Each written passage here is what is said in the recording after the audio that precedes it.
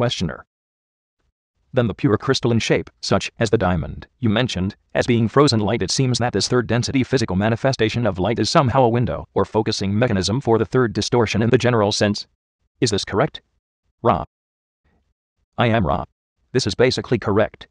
However, it may be noted that only the will of the crystallized entity may cause interdimensional light to flow through this material. The more regularized the entity, and the more regularized the crystal, the more profound the effect. Questioner. There are many people who are now bending metal, doing other things like that by mentally requesting this happen. What is happening in that case? What are they? Can you explain what's happening there? Ra. I am Ra. That which occurs in this instance may be likened to the influence of the second spiral of light in a pyramid being used by an entity. As the second spiral ends at the apex, the light may be likened unto a laser beam in the metaphysical sense, and when intelligently directed may cause bending not only in the pyramid, but this is the type of energy which is tapped into by those capable of this focusing of the upward spiraling light. This is made possible through contact an indigo ray with intelligent energy. Questioner. Why are these people able to do this?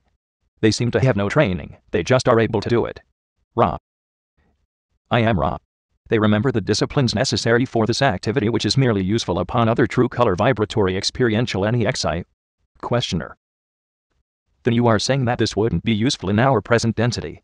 Will it be useful in fourth density on this planet in the very near future? Ra. I am Ra. The end of such energy focusing is to build, not to destroy, and it does become quite useful as, shall we say, an alternative to third density building methods. Questioner. Is it also used for healing? Ra. I am Ra. No. Questioner. Is there any advantage in attempting to develop these characteristics, or being able to bend metal, etc.? What I am trying to say is, are these characteristics a signpost of the development of an entity, or are they something else?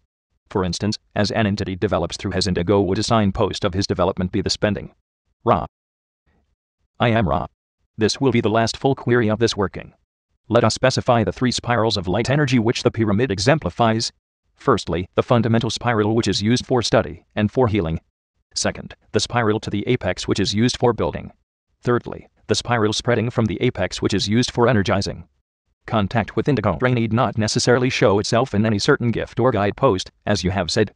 There are some whose indigo energy is that of pure being and never is manifested, yet all are aware of such an entity's progress. Others may teach or share in many ways contact with intelligent energy.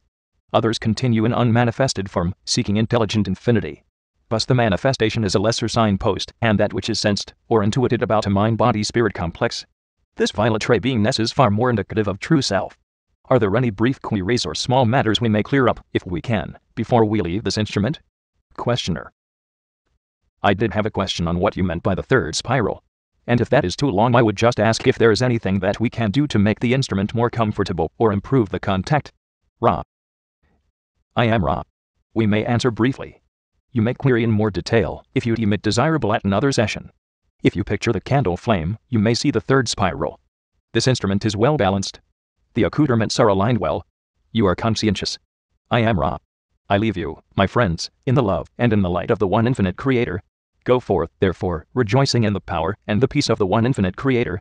Adonai.